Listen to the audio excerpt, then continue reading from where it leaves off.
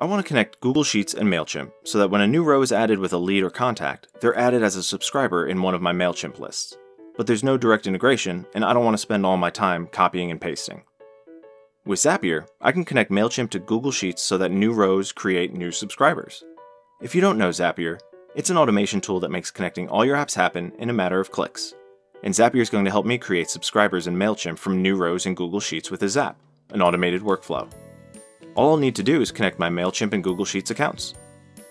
First things first, I'll connect my Google Sheets account.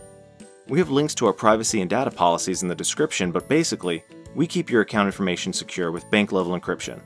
We don't take chances with your data. My Google Sheets account is connected and tested, so now we have to select the spreadsheet and worksheet for this app to monitor. This down caret button means I have to select from a list, so let's find the right ones. Now let's grab a sample row to use and we can get to connecting Mailchimp. This gives Zapier permission to add a subscriber in Mailchimp.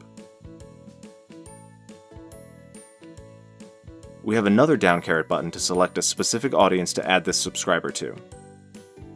And when you see this button, that means you can grab information from the first step to populate this field.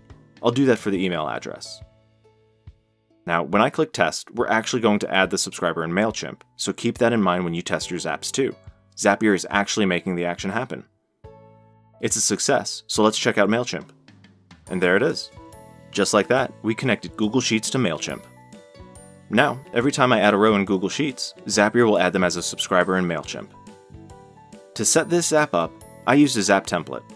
They make it faster to create a workflow and come with the apps and actions all ready to go.